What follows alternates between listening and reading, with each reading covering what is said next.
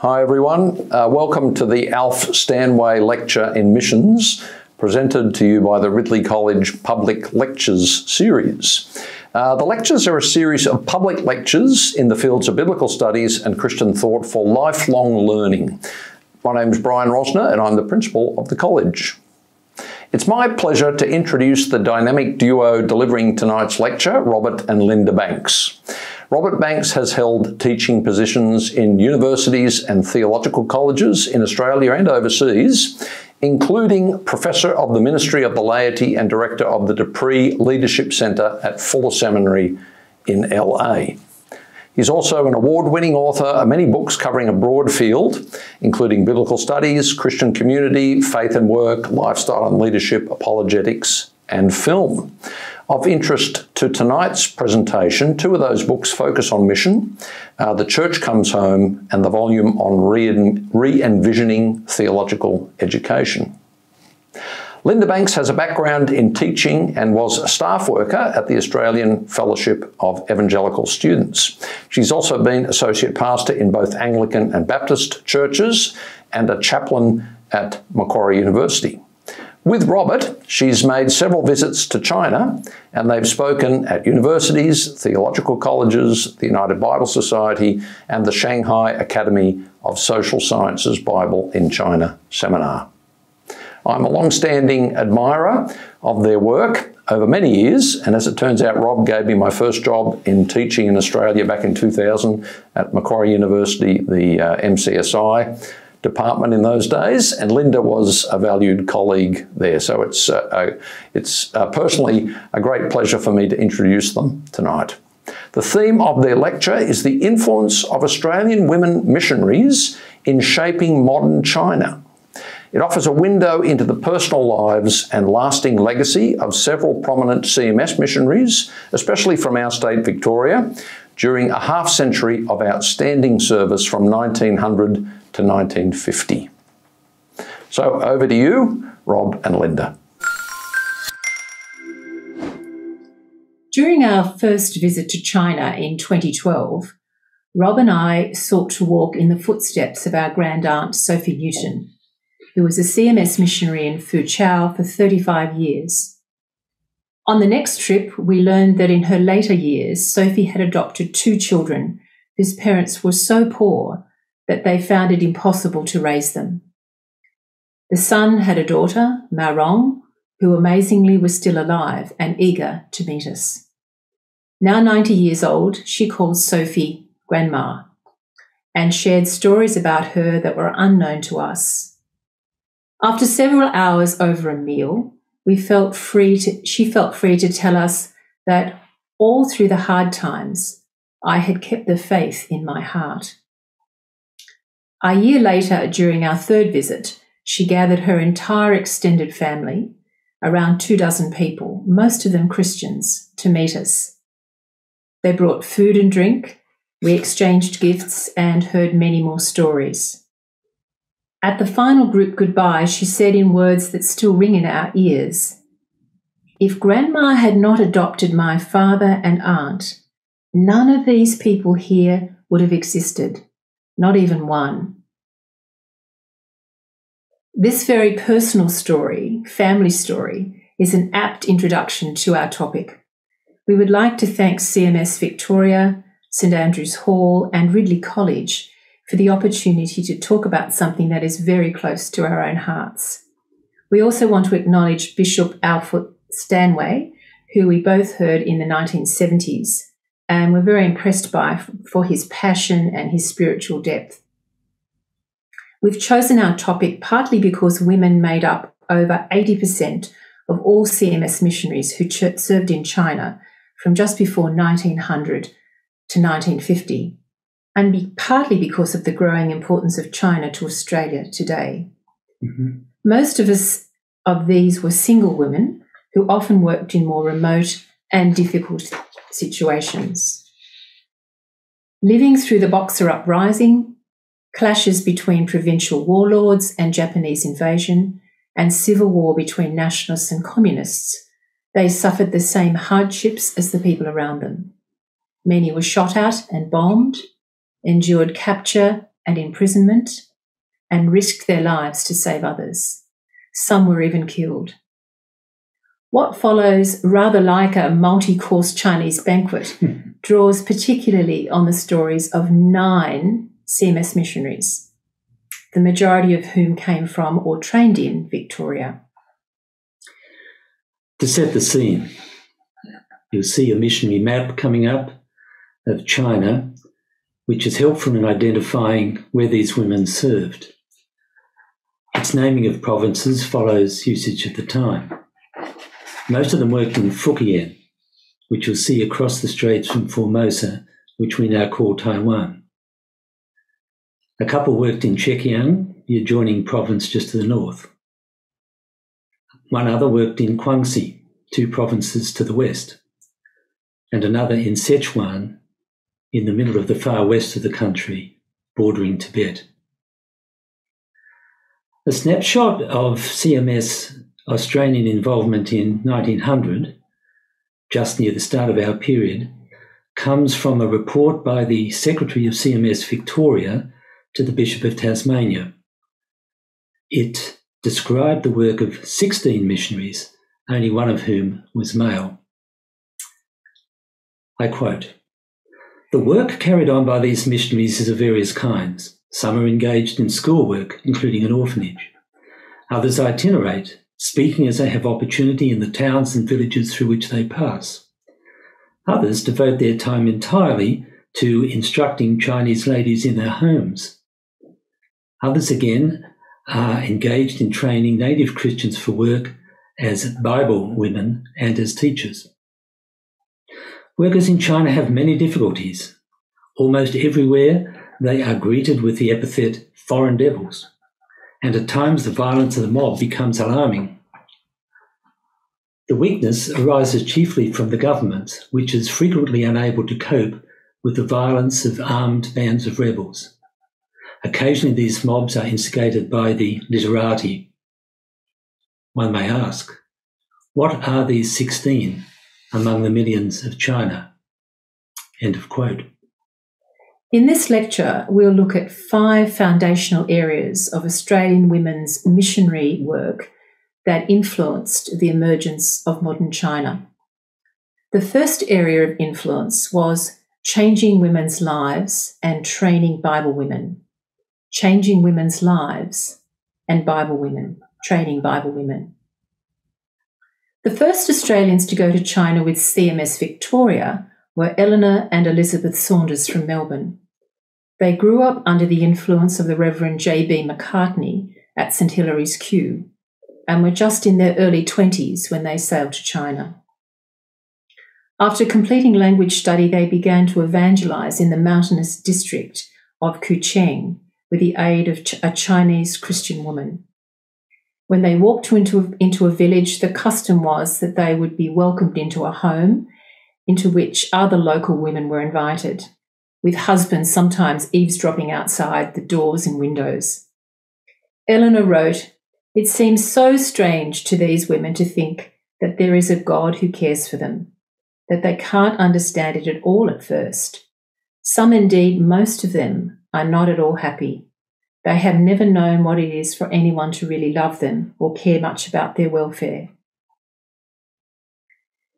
The missionaries found that the women's lives were dominated often by fear of evil spirits, whom they the people sought to fend off by doing things like embroidering tigers' heads on children's bibs and shoes, by placing nets over windows and doors to entangle the spirits, or since girls weren't really worth much bothering about, by giving boys girls' names to deceive the ghosts. People also sought to gain protection through food offerings, gifts, money, etc., to idols in their homes, in temples, and in processions. To avoid creating a barrier for their message among poor villagers, the 2 sisters also dressed and fed themselves and lived in as simple a way as possible. Quote, "The Chinese Christians are very poor," Eleanor wrote. It is the same here as it was in the days when Jesus himself was on earth. The common people heard him gladly, and you feel that there must be nothing in your house or in your style of living that makes them think you are very rich. When village women responded to the gospel, they were prepared for baptism by missionaries. Knowing now that they were daughters of God, forgiven by Christ and empowered by his Spirit, such women began to see themselves as more than providers of meals, field workers, or bearers of male heirs. They gained a much larger vision of what marriage was about, began to care more for their neighbours, and developed skills that could be put to work outside their own home. This significantly enhanced the status of the ordinary woman in a way that had previously been unknown and only experienced by a small number of high-class ladies in Chinese society. One of the key objectives of these mission stations was to prepare some female converts to become what they called Bible women. These were evangelists and distributors of Christian literature in their own and in nearby villages. They also helped male catechists to start churches, which also had Bible studies and Sunday schools. To prepare for this work, you had to attend a 3-month, full-time, residential women's training school in the mission compound. 2 Australian missionaries who headed up such schools were Martha Clark from St Columb's Hawthorne, who served in Ningbo, Zhejiang province, and Sophie Newton, our grandaunt, who was an ordained deaconess from the Sydney diocese. She worked in the district of Lien Kong in Fujian province. Both of these found persuading women's husbands to let them attend the training schools very difficult. The men generally described their wives as the one at the back of the house, who should devote themselves solely to their and their children's needs. Husbands would only consent if they saw a financial advantage in not supporting their wife for several months, or felt it would be useful to have a wife who would learn to read and write. Even when they gave consent, they often recalled their wives halfway through the course. In Sophie's school, for example, women learned the 10 Commandments, Lord's Prayer and Apostles' Creed, as well as 100 biblical passages that summed up the Christian message. At first, she continued to reside with her fellow missionaries in the women's house during the course, but in later years chose to live in with the Bible women, eating meals together, relaxing with each other, and even sleeping in the same dormitory. By the end of her and Martha Clark's time in China, each had trained around 500 Bible women through their schools. And at that time, these women, some of them were beginning to be ordained as deaconesses like Sophie herself. In fact, she said they too were called by God, committed to giving their lives for their sisters in China. The impact of these Bible women upon the church in China overall was extensive. During the early 1900s, they were the main agents of conversion of women and some men, and also revival amongst the people. From the 1930s, they influenced the next generation of male Christian Chinese pastors and helped make the church more self-governing. From the 1950s, they helped sustain the survival of Christianity in China, and when many male pastors were imprisoned, stepped into leadership roles in the church. The second area of influence was challenging the customs of infanticide and foot binding. In general, CMS missionaries were encouraged to respect traditional Chinese customs. However, sometimes they felt compelled to challenge those that cause physical harm, such as infanticide of female babies and girls. Since the Chinese dowry system mainly viewed girls as an economic liability rather than asset, Poor families often abandoned them immediately after birth. Some were left in public places in the hope that a passerby might take pity on them. Others were abandoned in ditches along roadsides or exposed in fields in the countryside. Many were posted in so-called pillar boxes or deposited in baby towers above a river which flushed their little bodies downstream. Yeah. All our women missionaries sought to dissuade families with whom they were in contact to actually forsake this practice. In a number of cases, any babies found by CMS missionaries were placed in a baby orphanage called the Bird's Nest, and the children were called birdies, which was run by an Australian, Aidan Nisbet, in Kuching. Some girls were not abandoned, but instead betrothed for a sum of money to boys or older men as prospective husbands. This made money for the family. The belief was that young girls were more sexually attractive and fertile if their feet were bound.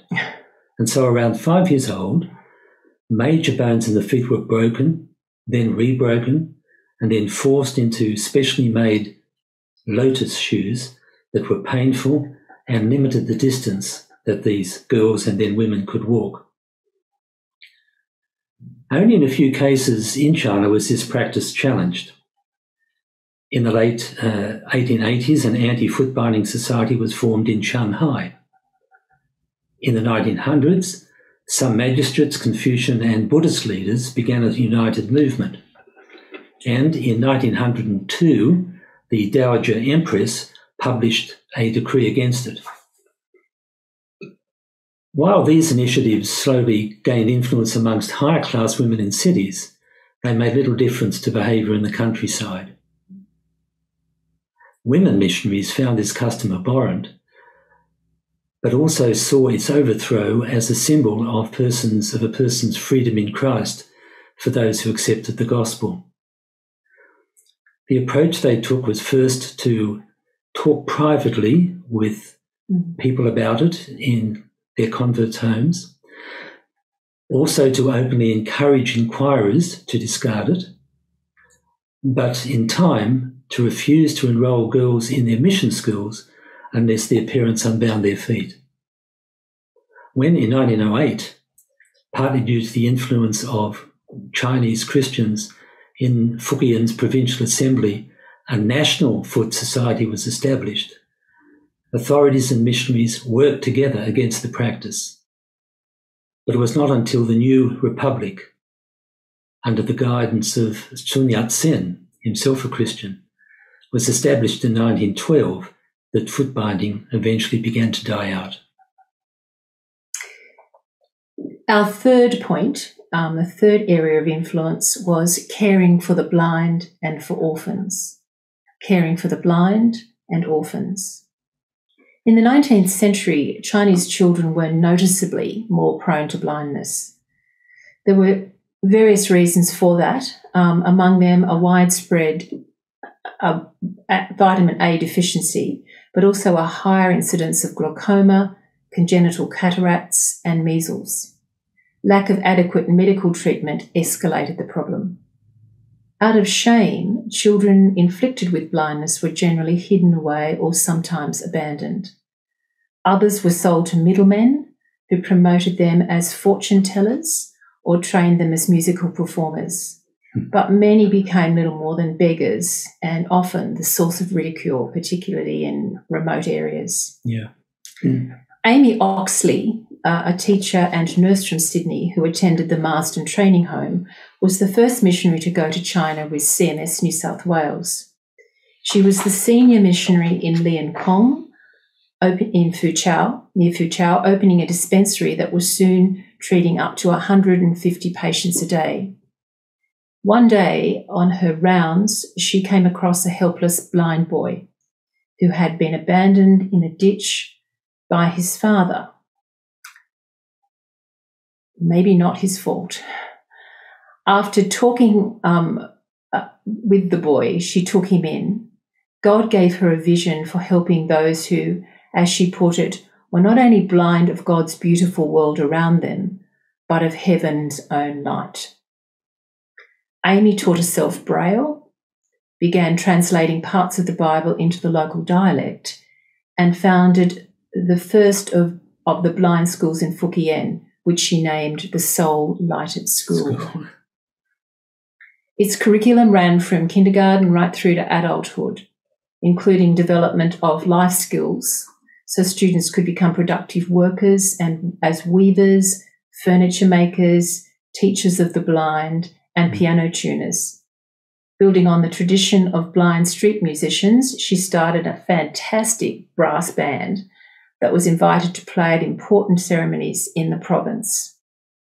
Amy also helped a blind girls' school start under Emily Stevens, who was also a missionary from Victoria.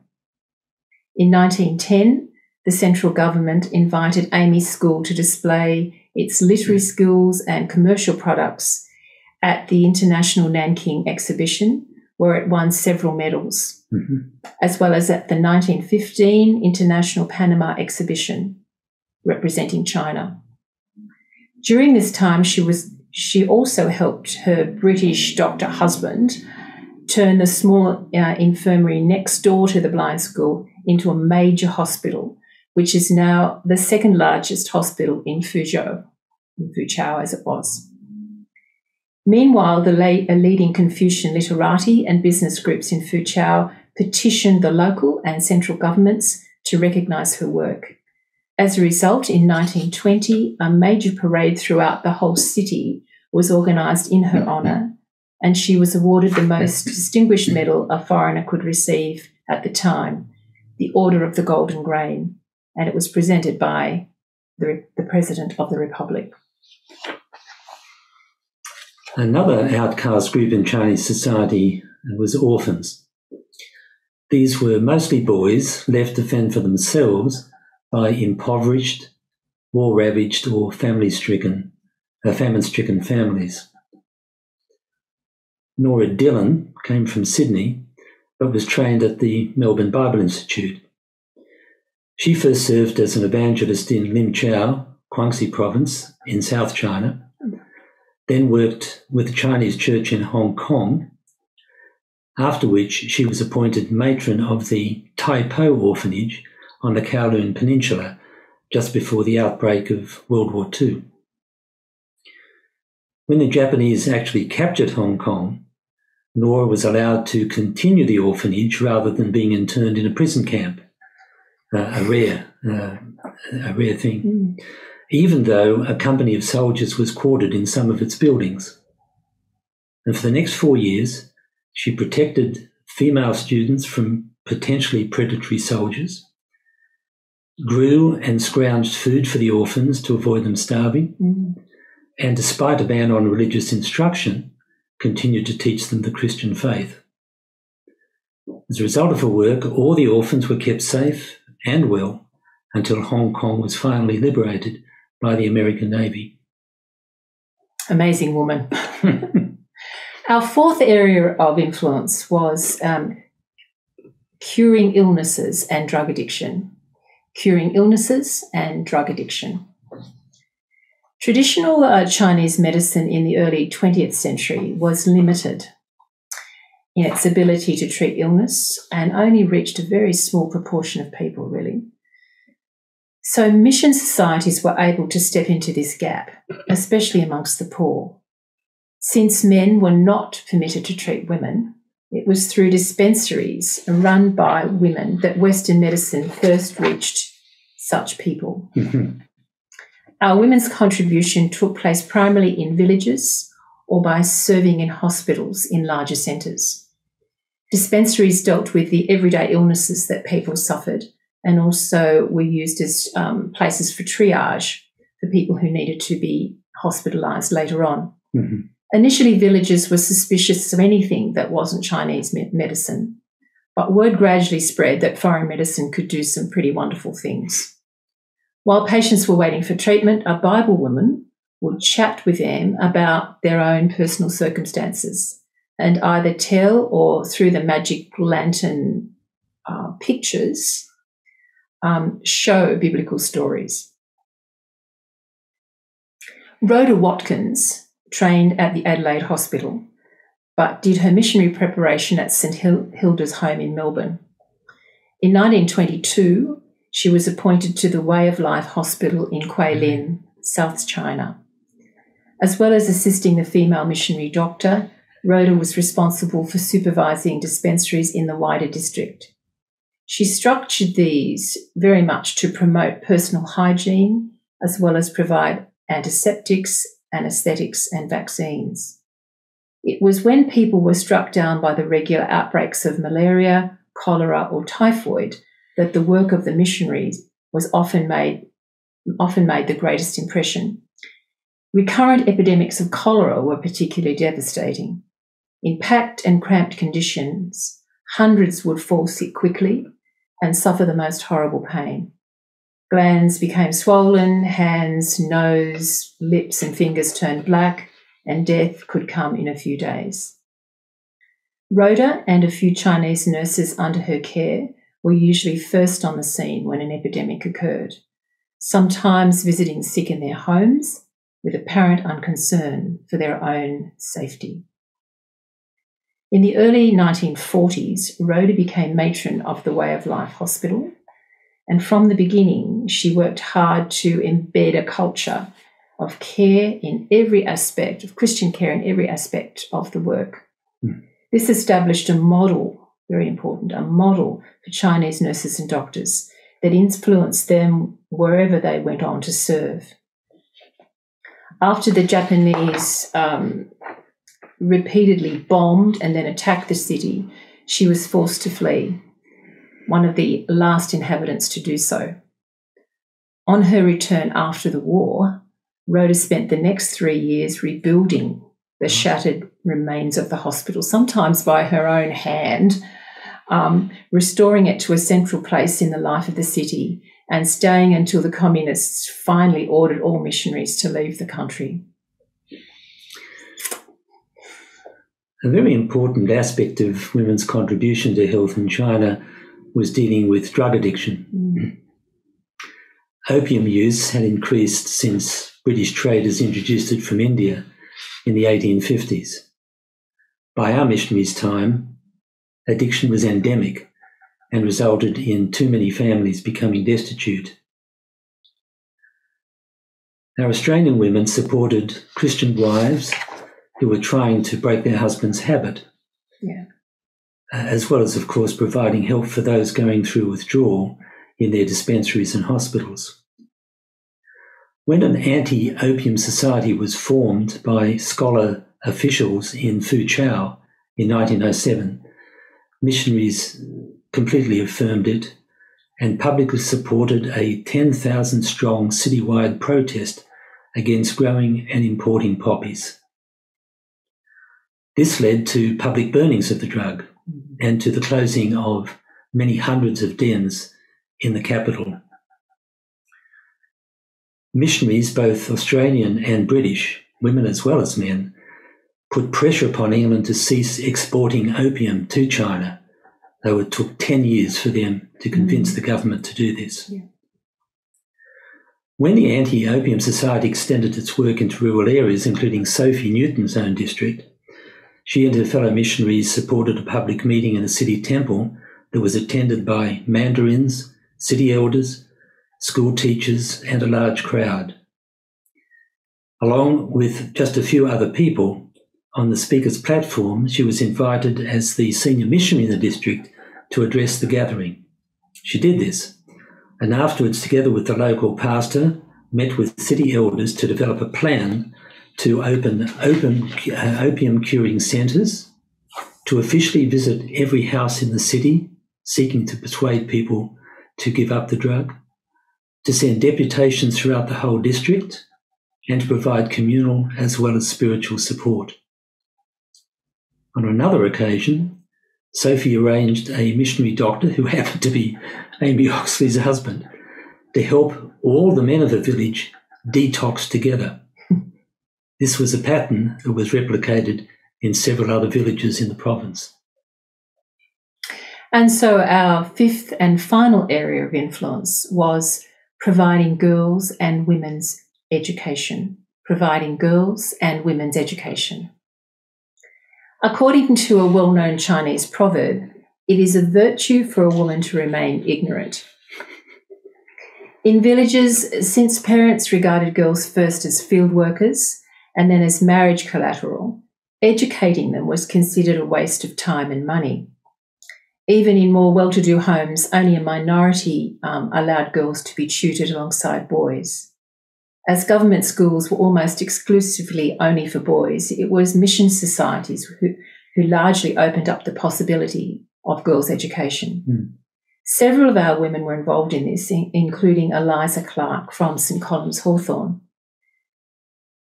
who, like her identical twin sister, Martha, was educated at Tinton Grammar and then trained at St Hilda's Home in Melbourne. Eliza's girls' school was in the city port of Ningbo, Zhejiang province, and was for both boarders and day students. It taught history, geography, arithmetic, basic science, studied the Bible and Chinese classics, and taught domestic skills.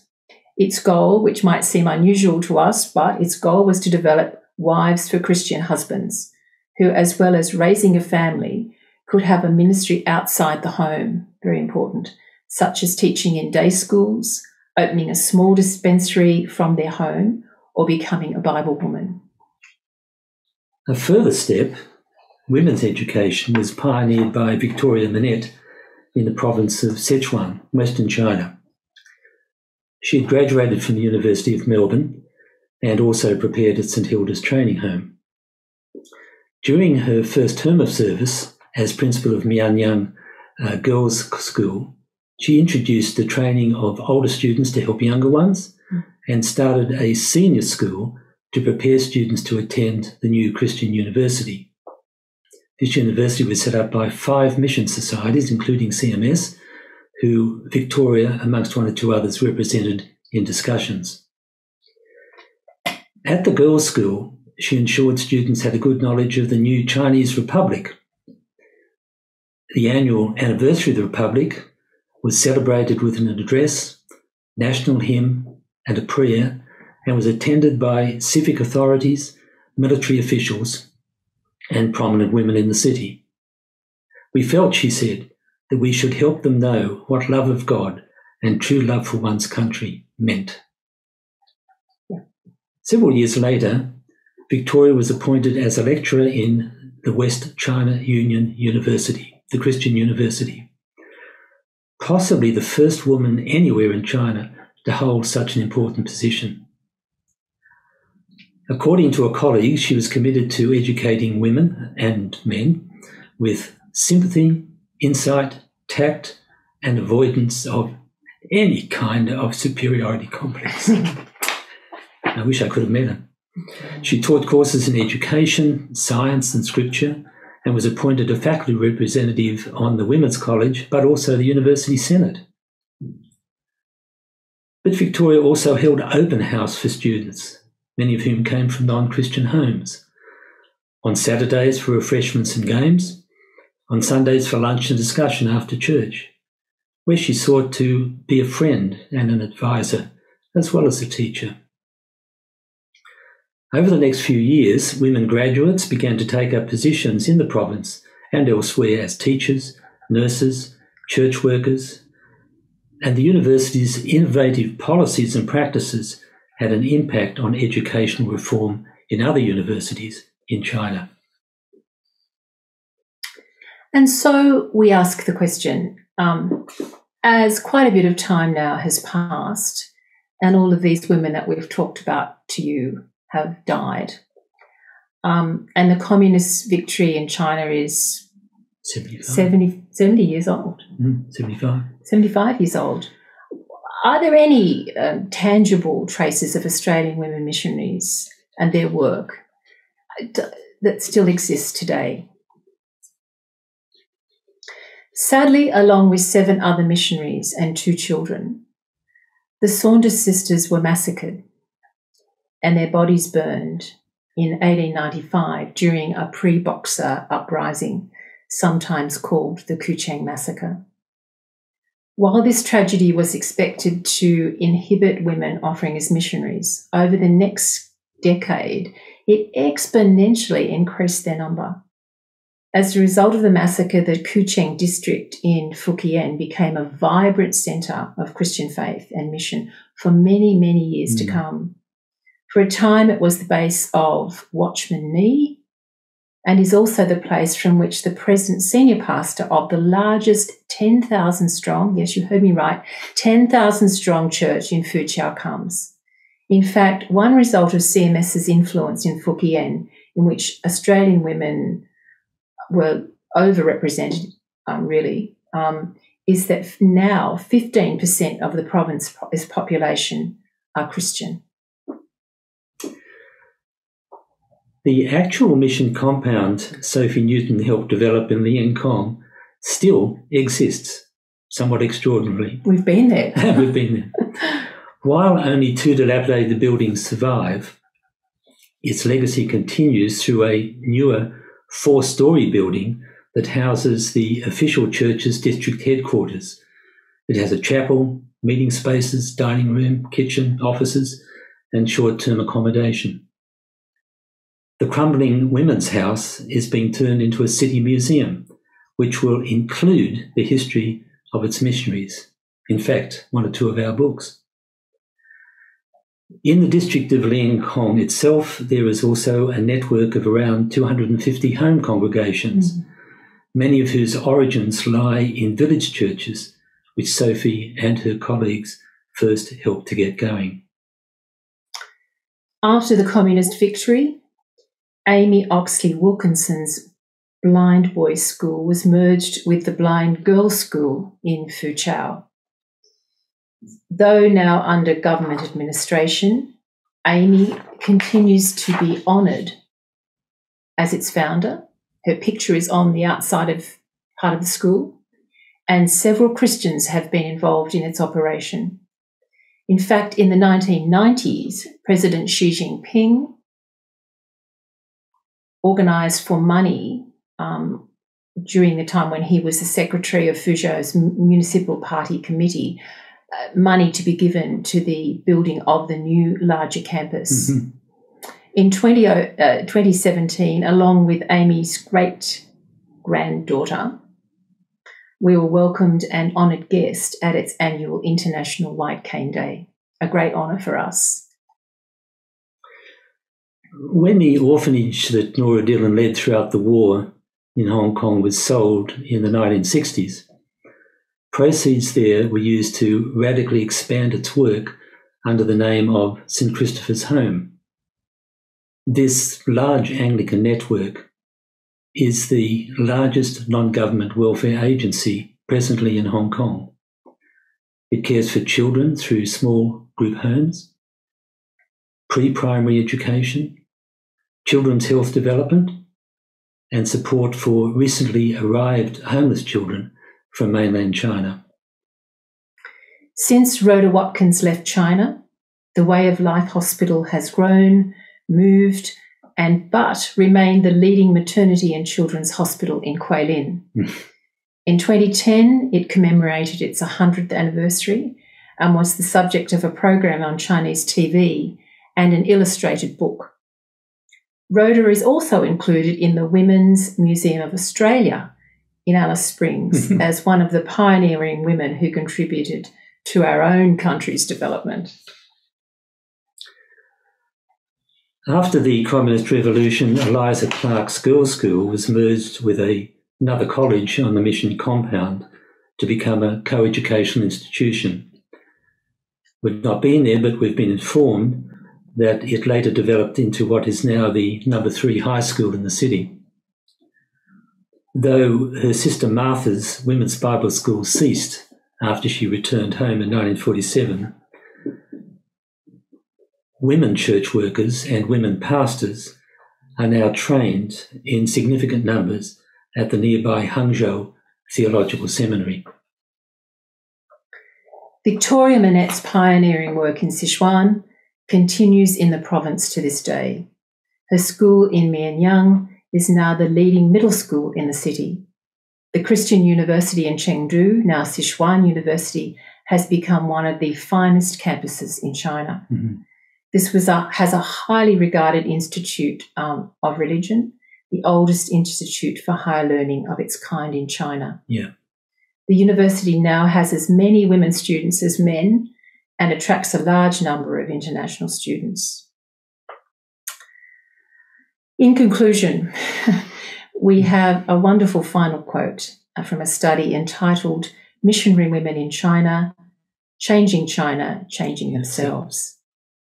Quote, missionary women went to China to preach the gospel, but also they helped transform Chinese culture and society, especially for Chinese women. Through the missionary schools, hospitals, and other social agencies, missionaries became sources of alternate, more modern models of development. They exposed the Chinese to a wide range of Western cultural values that often conflicted with indigenous values, such as Confucianism. At times when the transmission of new ideas and institutions were supported by the Chinese government, the missionaries initiated significant changes in China that Chinese reformers completed. While women missionaries influenced China, the Chinese affected the women missionaries too.